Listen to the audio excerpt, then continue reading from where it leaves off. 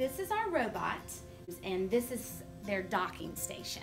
I'm just gonna hit the home button there to just get the screen on.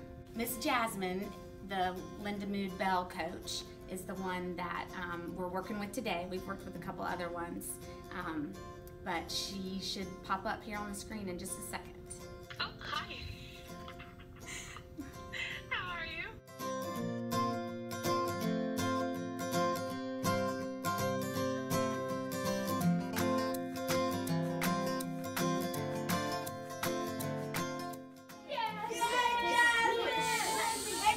In the training, I learned more about the symbol imagery and concept imagery and how we can imprint these letters or sounds or whatever the program is into their brain so they can retain it. That is what has really been a biggest difference, is the ability that they say it, hear it, then they are seeing it and picturing it in their mind, and their biggest thing is if you can picture it, then you can retain it and keep it forever.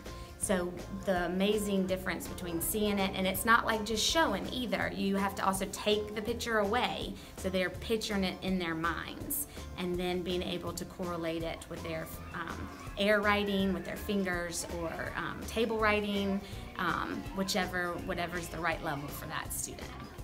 Yeah. Really nice. See! What? I thought it was supposed to be hard.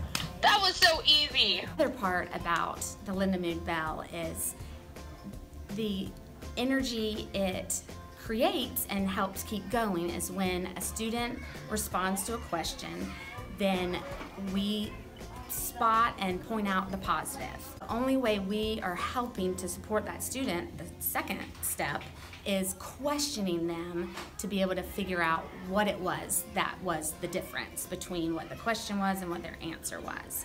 And it's amazing to see how the student, when you've pointed that positive and then asked the questions, how much they try to keep figuring out the correct word or the correct answer. And sometimes, of course, if a child is still not, being able to get it correctly because of the questioning, then it's just a positive tell. Actually, this is the letter this. But the fact that it's so positive and it just keeps the energy going, it's magical to see the student not be like, oh, I missed it.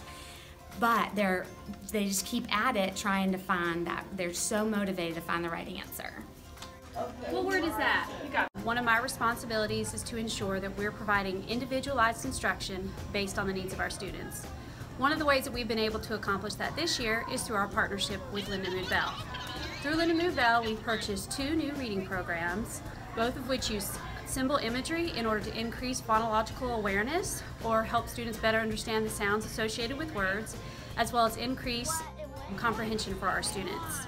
One of the greatest added benefits of working with Lindamood-Bell is that we've been able to provide live and ongoing instruction in the classroom for our students and teachers with the Lindamood-Bell coaches who specialize in these programs through the robots that have been provided for us. It might be a little tricky at first, but that's okay because it is something new. The kids are really excited with the robot. They look forward to having it come in. It's really interesting for them, it's fun, it's exciting, but also Jasmine, the consultant behind the robot, has a great personality, so she really interacts with the kids. She knows their names. They feel special. They feel like they're getting something really neat and unique. It's been a great experience. For me, it's great because Jasmine comes in, the consultant comes in, and she's an expert. I had never done Seeing Stars or the visualizing and verbalizing before this year, so it's all been new. So having her there to kind of help guide, give me suggestions and ideas, but also model what she's doing. I get great ideas as far as language, also when to push my kids, where to push my kids. It's been really helpful for me.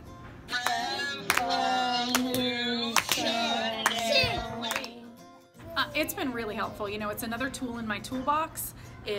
There's different levels of Seeing Stars is kind of more the decoding and reading words. And then there's visualizing, verbalizing, which is more for comprehension. That has been really, really nice. Some of my kiddos can decode fine. They don't necessarily need help, but they really struggle in comprehension. And then I can turn to visualizing and verbalizing. With other kids, comprehension isn't an issue, but decoding is. And then I can work with seeing stars. It's been really good, especially for those who've had trouble and other tools haven't worked in the past. I've seen results with seeing stars. Oh, there's an O. Oh, I knew that.